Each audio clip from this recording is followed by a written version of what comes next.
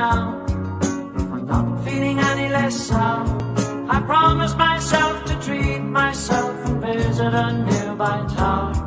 And climbing to the top, will throw myself off in an effort to make clear to whoever what it's like when you're shattered, left standing in the lurch at a church where people are saying, my God, that's tough, she stood him up. No point in us remaining, we may as well go on as I did on my own, alone again, naturally.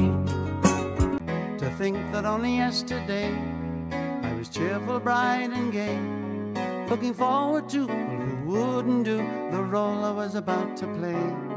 But as if to knock me down, reality came around, and without so much as a mere touch, cut me into little pieces, leaving me to doubt.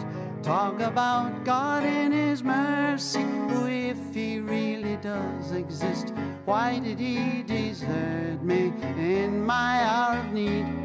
I truly am indeed alone again, naturally.